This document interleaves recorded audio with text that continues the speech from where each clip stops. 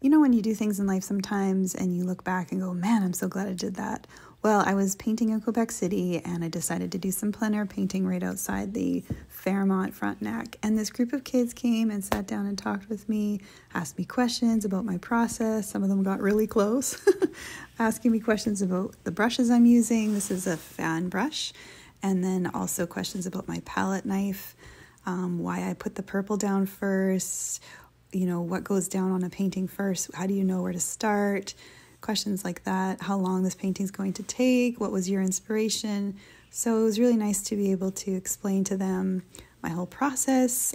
Talking a painting's not the easiest thing, but it was really cool to hear their reactions to what I was doing and, you know, having them tell me they've never seen an artist paint before.